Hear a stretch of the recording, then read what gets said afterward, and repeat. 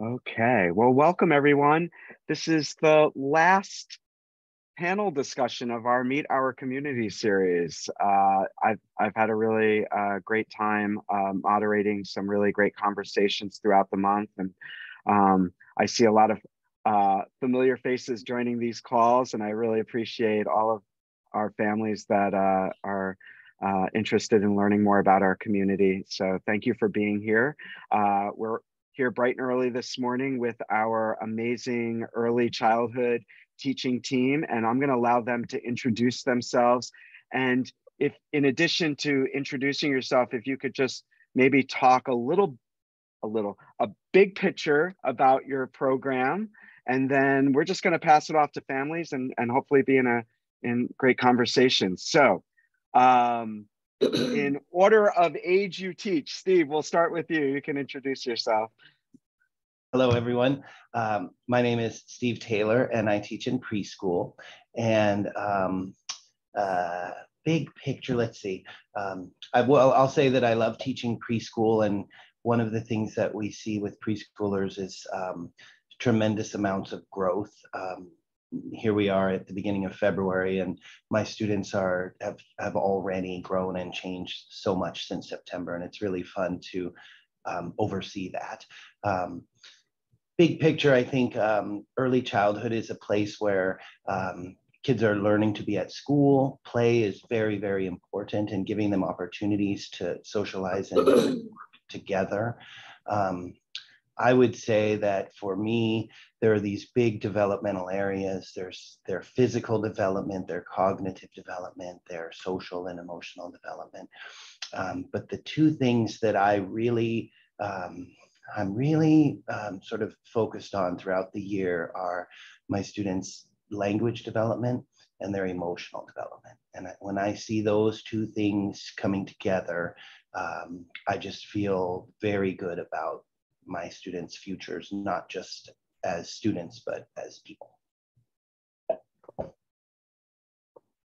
Thanks, Steve. Tracy? Hi, everybody. My name is Tracy Edmonds, and I am a pre-K teacher at Giddens. This is my third year at Giddens. I taught preschool previously 2 years. So Steve and I are worked closely together during the pandemic.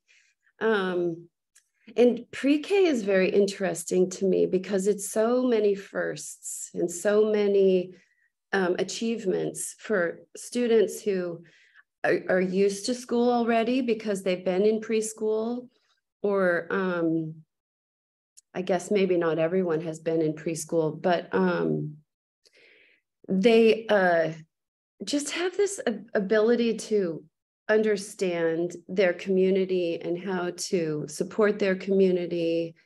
And so that's very solid. Their social and emotional learning is right now in January, well, beginning of February, it's really in place.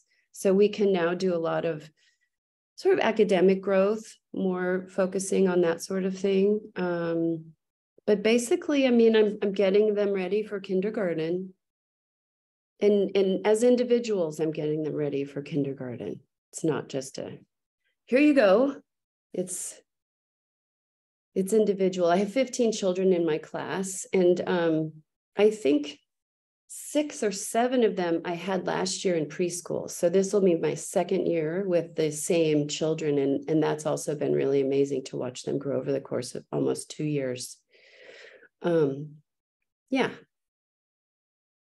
Thanks, Tracy. Samara, welcome. Welcome. Hi, everyone.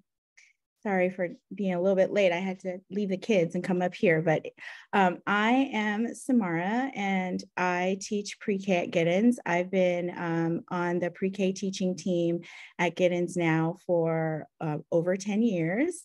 And pre-K, that grade level to me is just such a wonderful, I'm going to use this word because I honestly feel this, even though it might be a little cliche, but just a precious age. And the reason I say that is because they're really I see pre-K as their first step into school. They start to think of themselves. This is the moment when they're starting to think of themselves as students. they're starting to feel older and really start to land in their identity and who they are, and also move forward with a lot of independence. They want the independence, and they're pushing a lot with their families to gain more independence, and also in the classroom. So the classroom really becomes a space where they just start to develop a solid identity of who they are and who they will be in the classroom community. And it's the place where they start to build their first friendships and their first connections with curiosity and learning. And so those are two of the things that I really try to cultivate in my pre-K classroom, is just nurturing that moment of curiosity when they're just really excited and also feel very powerful about what they can do and what they want to learn. And then also this piece of becoming friends, like who they are in a community and what does that mean when they are amongst their peers. So yeah, those two things.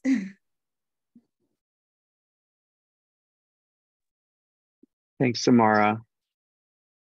Well, it's up to you, families. If you have questions for this great team, please feel free to, you can put them in the chat and I can read the question, or you're welcome to unmute and ask your question.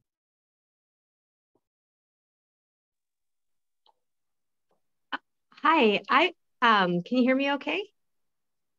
I was just wondering, what do you think is the biggest difference between, or some of the key differences between pre-K and kindergarten? I can answer that. So some of the differences between pre-K and kindergarten, well, one, in terms of like the structure of our day is different. So in pre-K, the students are doing a lot of pre-academics. This is their first time really thinking about learning in a structured way. So they're getting the building blocks that they need to be really successful in kindergarten. So they do have components of the day that look very similar to what they might see in kindergarten, in terms of like spending a moment on math, a concentrated moment on math, or spending a concentrated moment on literacy development or something like that. Another difference is, and I know in kindergarten they still do a lot of social work, but our kids are still very much moving around the classroom and during the day through the mode of play. So they have a lot of options throughout the day to spend time playing with their peers, where in kindergarten they still have playtime, but it starts to decrease, and instead it's replaced with just really mindful and purposeful structured time. So that's some of the differences. Yeah, those are the two main ones. Tracy, do you have anything to add? You know, it's hard for me, honestly, because I come from a Montessori background. This is my 3rd year at Giddens, and I'm learning about the difference between kindergarten and pre-K. I would say that pre-K is just so important because we're focusing on things like helping them to gain fine motor strength, you know, because they're learning just to hold a pencil or a writing tool correctly, holding scissors correctly, so that it's really preparing them for the academic work that they can just run to the shelf, get the scissors, do what they need to do. But in pre-K, many students we're still working on how to hold them correctly. I think it's really important in pre-K that they learn how to transition from one activity to another as a group. So they know the class schedule throughout the day. They know, I mean, right now in February, yesterday, my students, I was about to ring a bell. We use a bell to signal transitions and any message that needs to be said to the whole group. I was about to ring the bell, and I was about to explain to them that it was time to put their work away and get on their coats and line up for recess. And then I thought, I don't really think I need to do that. I'm just gonna ring the bell and they're gonna know exactly what to do. And they did, they just did it. And I didn't have to tell them anything. So, and that's the ownership that they take in the classroom. They're also starting to do jobs now. And we have line leaders and door holders and table washers and, you know, all of these different jobs that they really take pride in, understanding what a classroom community is. Yeah, that's, I don't know if that helps or not.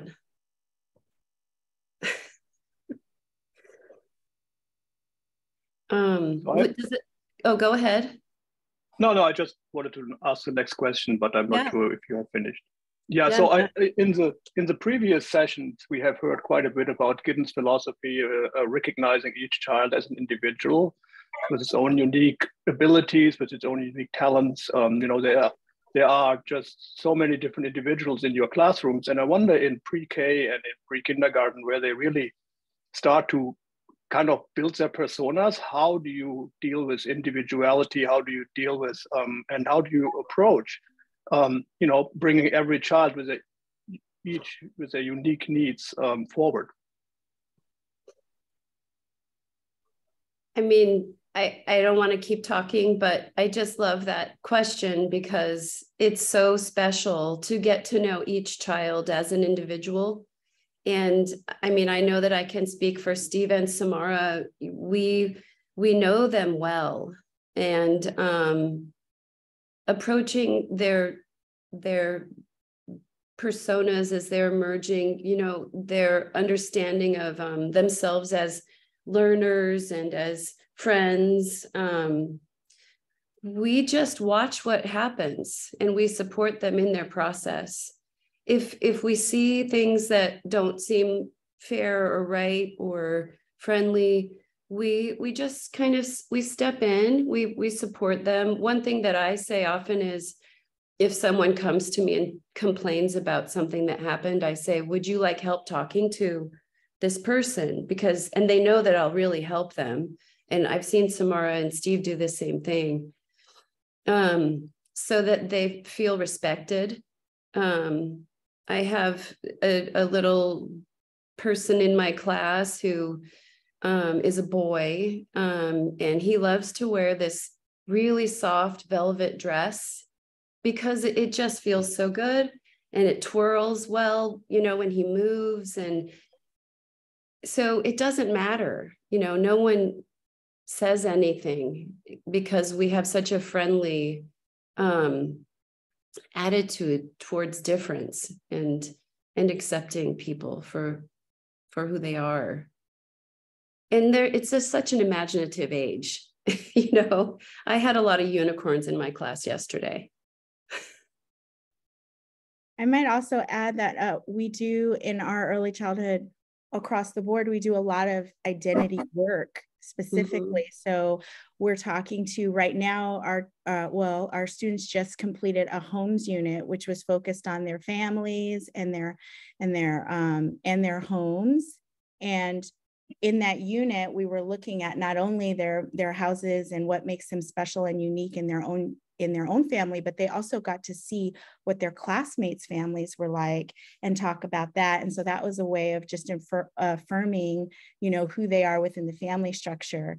We also spend time just acknowledging the things that they're interested in and the things that they're really good at just in the daytime, you know, like in my classroom, for example, students will have opportunities to share things that they've done on their weekend or things that they're really interested in. And then the whole class will support them and listen to them.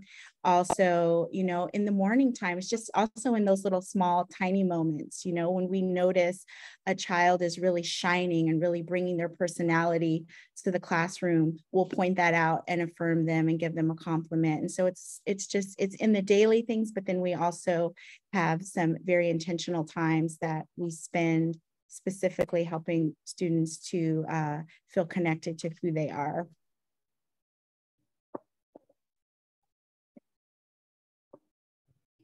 I would add also that just a little example, say it's a circle time or a story time and the students are listening, but maybe there's one student who has bigger energy, isn't quite ready in that moment for that activity. And in preschool, what I'll do is just let that individual, I'll say, would you like to go work at a table? And part of it is honoring where that individual is in that moment. But part of it is having faith that the other individuals aren't going to all say, well, I want to do that. And sort of, I don't find that we have to worry too much about setting a precedent and then dealing with that. And the other kids seem to understand that that student will come back when they're ready, and the rest of us are moving forward with the story or whatever the activity is.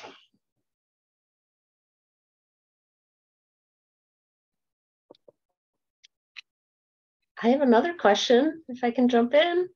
So yeah, thanks for all of this. Thanks for getting here early, etc.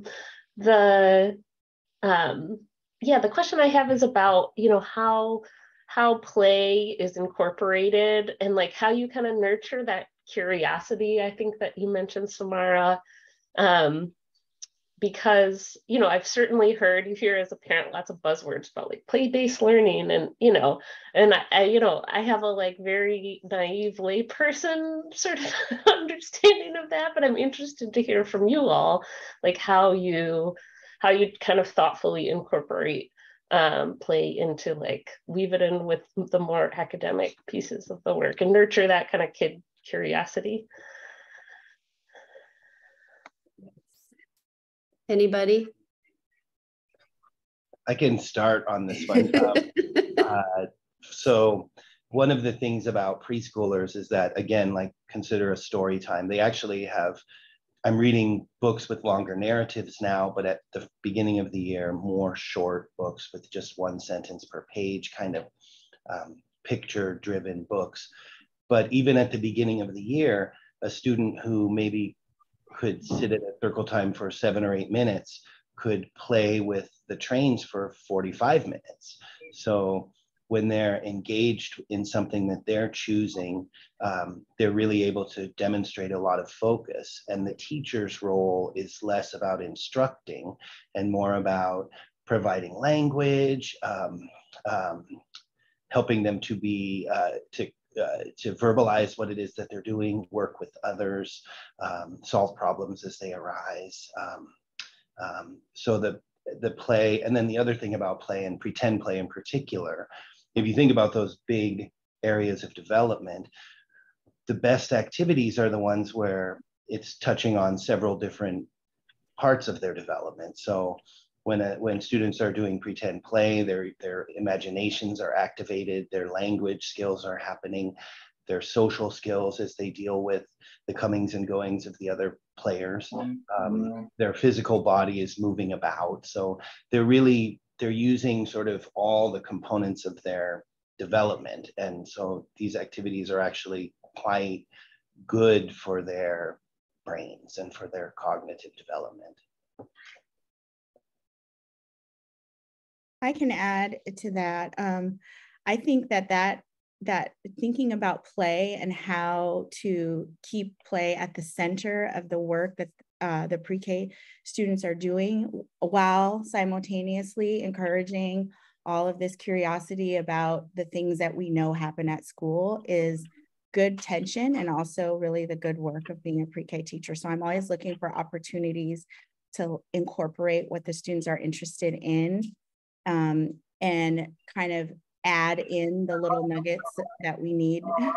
So for example, this year I have a class that is very dramatic. They love dramatic play. They love to take on pretend character roles, just very theatrical class. And I haven't had that in a while, so it's been exciting. And they also love to build. So recently they have been building these amazing, elaborate things with Lego. And one day they were like, Samara, look, it's Legoland.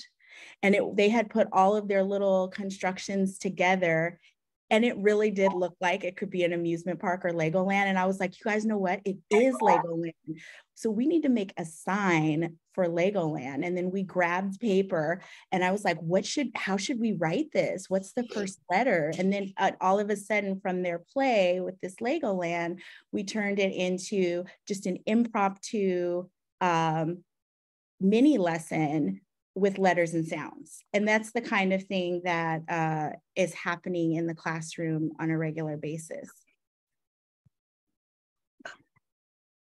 Oh, is there another question coming? Did I hear that?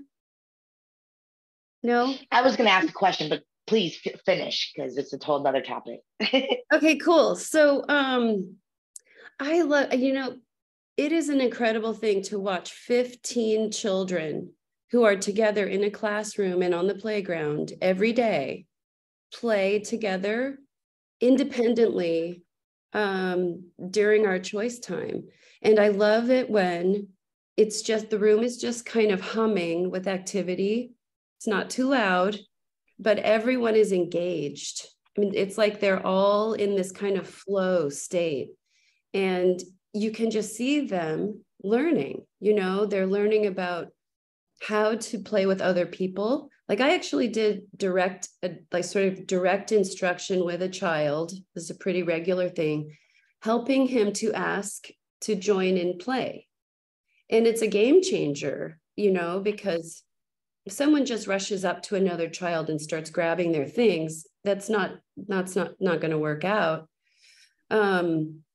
So I love the fact that at Giddens, play is such an important part of our ECE program. And I think that it's really intentional with the things that we have in the classroom. And we really keep an eye on how they're relating to each other and how they're treating each other as much at recess as in the classroom. Like I see Steve and Samara and I do the same thing, really paying attention. What is going on with these kids who are, playing a chase game?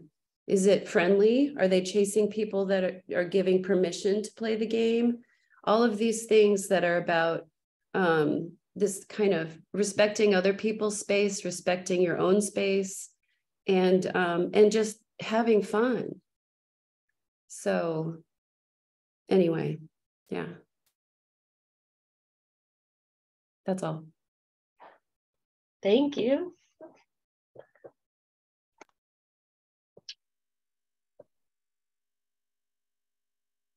Hello. So I had a question. I attended a Zoom meeting yesterday, and I asked that question then. How does conflict get handled between the preschoolers and the pre-K? Because, anything could happen. Sometimes there's differences. Sometimes, there's mismanagement of emotions and crazy children stuff. So how does that get dealt with? And do you guys practice literacy around it as it happens, etc.? Yeah, we do. But Samara or Steve, do you want to answer that one? Or maybe Steve from a preschool perspective, and then we can talk about pre-K? Sure. So for me, the big thing is that the students come together. I tend to go to the person who might have been wronged or harmed and ask them, try to support that person. Usually we ask the person who has maybe done something, like maybe knock over someone's tower, to check in. I personally find in our school, check-in is the language we use, because if you ask them to apologize, sometimes it doesn't sound sincere. And so, are you okay, is what a student will say. And then the other student gets to say, I'm okay, but don't do that, or I'm using those still, those kinds of things. There's a lot of managing that happens sort of in front of it too. Like on the playground, we have, I think, 4 big trucks, and there's sometimes 5 or 6 kids want a big truck. And so the way that I handle that with all materials really is, if somebody has something, the other person who wants it can ask how many minutes until my turn, and whoever has it gets to pick the number. And a preschooler will usually say 3, 4, or 5. Here and there, a clever kid might say 100, but then I'll just say, let's pick a smaller number. We don't have enough time people aren't going to wait that long for the toy. So they over time, they get good at asking for it themselves. They say, how many minutes till my turn? And the teacher can sort of, as they become better at navigating those problems, the teacher can sort of step back and let the kids handle it on their own.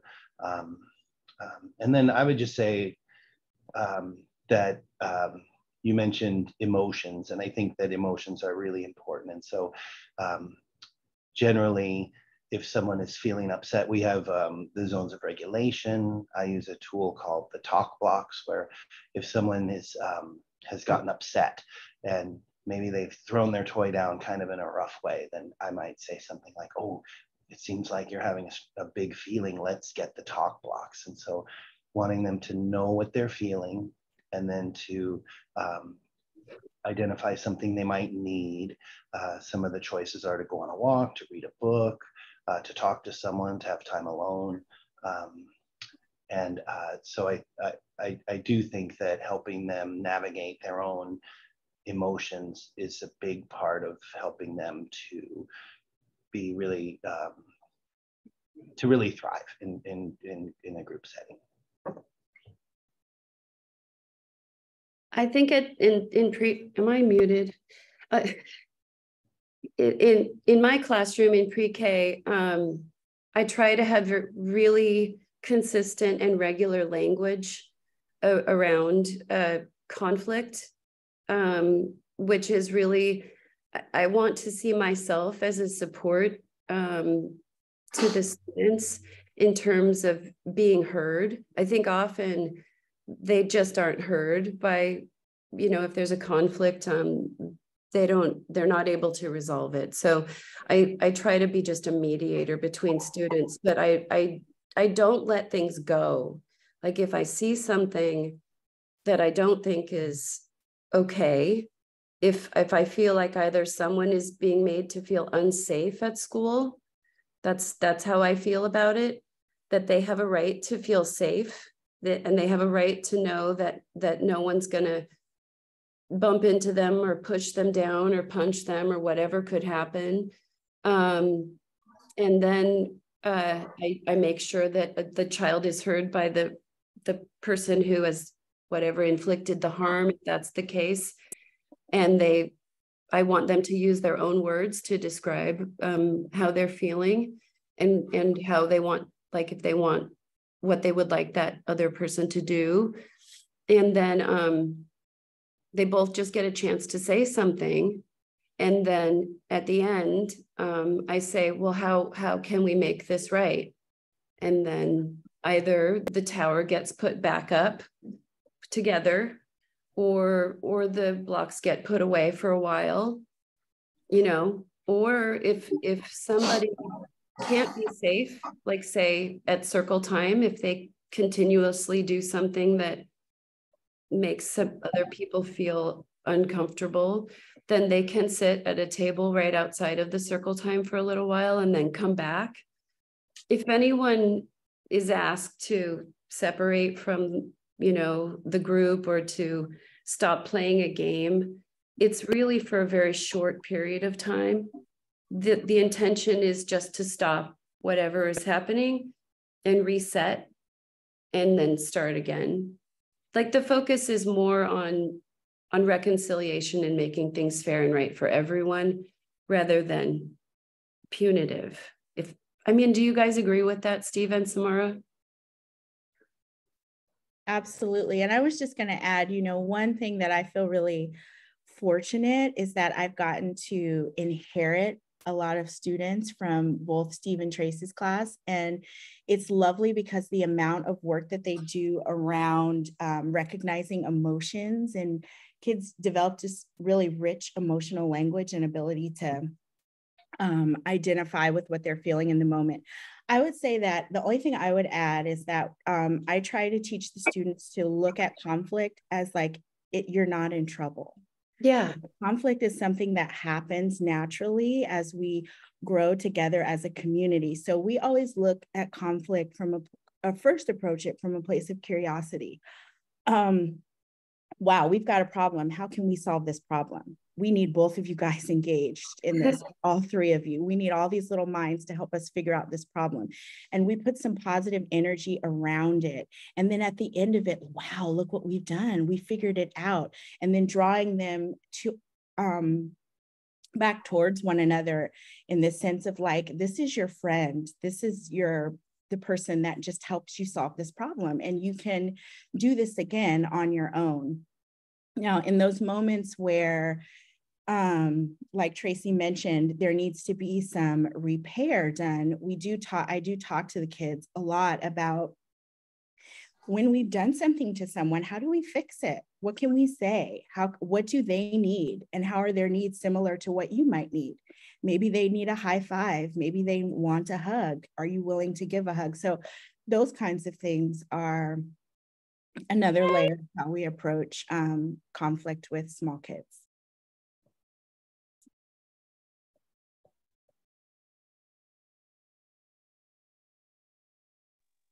These are good responses. I appreciate that. There is a question in the chat. As a follow-up to this topic, how do you seek support from parents for conflicts that arise in class or behavior that needs help? How do we partner?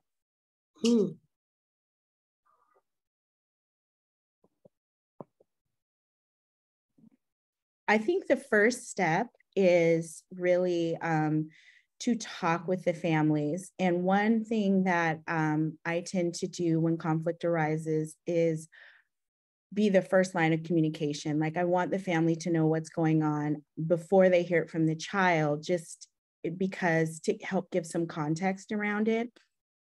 And then the second thing I would say is to incorporate, just collaboration with families, is also asking what they might hear or how the child is expressing this conflict from their viewpoint at home, which can often be different, but it can give me as a teacher a larger perspective as to what's going on. And then I can know what the child needs. So maybe at home, they feel more comfortable to say that they're feeling afraid, where at school they might not say that. Or maybe at home they're able to articulate something that they just don't feel comfortable doing in the classroom. And then it just helps us to work together, because then I can say, oh, okay, so now I've gotten this piece of information that I maybe didn't see in the classroom.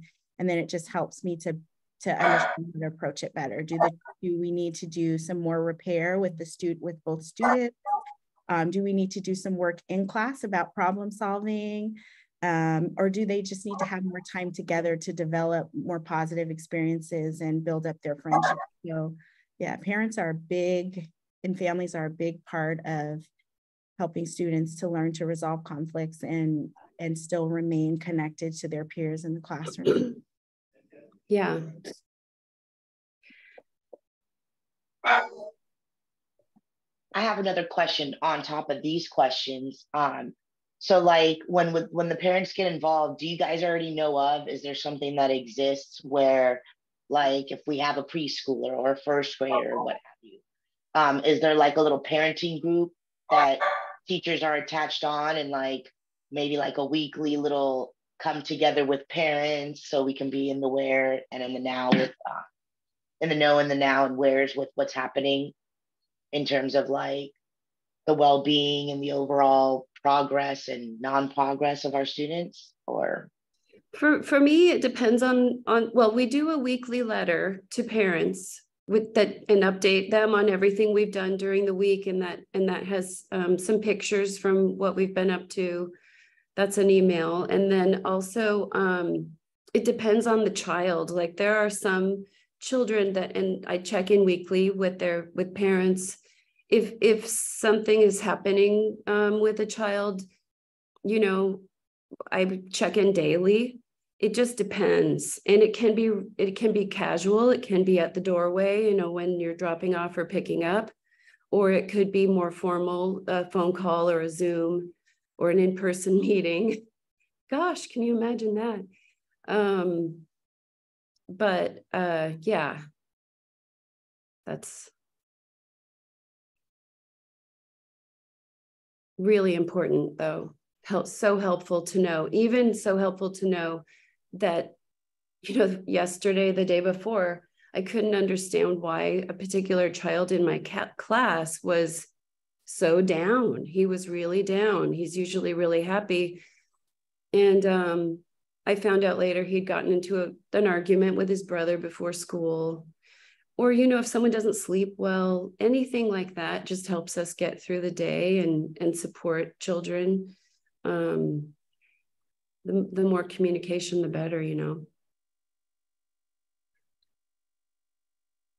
I have a quick question if that's okay. And I don't know if you guys can hear me okay. Yeah. I'm in the car. Great. Thank you. I know there are multiple opportunities for parents to really be a part of the Giddens community, to be involved in things like volunteering and just, you know, helping with some of the critical initiatives that the school spearheads. But I also wanted to know if there are opportunities that Giddens staff foster for the parents of the children within the same classroom to kind of come together and have an opportunity to get to know each other, to get to know the teachers, to get to know the children that you know, your kid, your student spend so much time together. And I just would love to hear what those opportunities could be.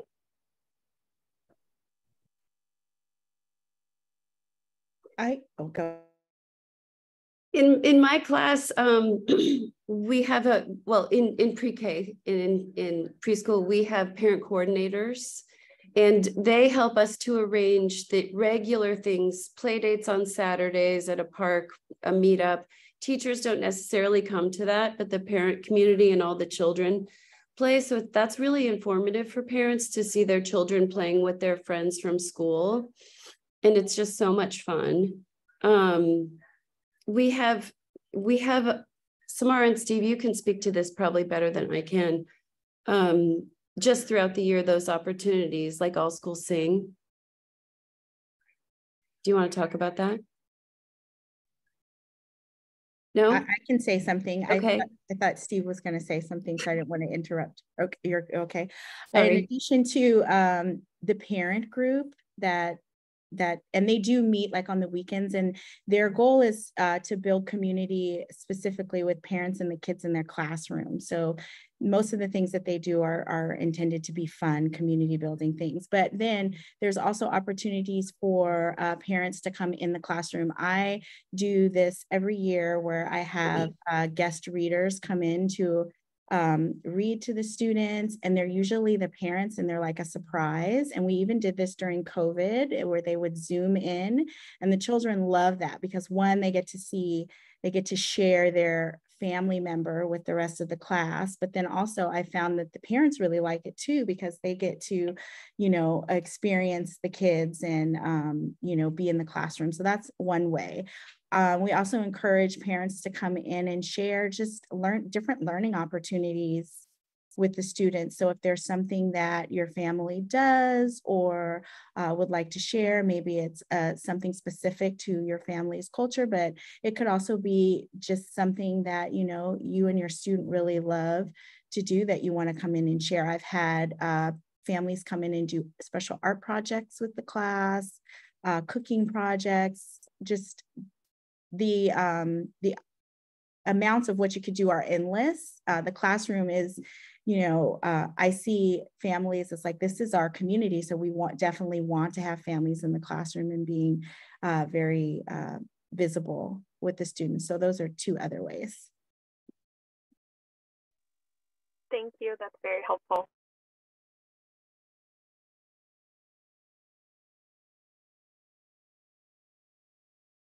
Wow, what a great conversation. I am looking at the time and knowing that our teachers have to get back to their classes. Unless there's a last question that someone really would love to enter into the conversation. If there is, I'm happy to take that now.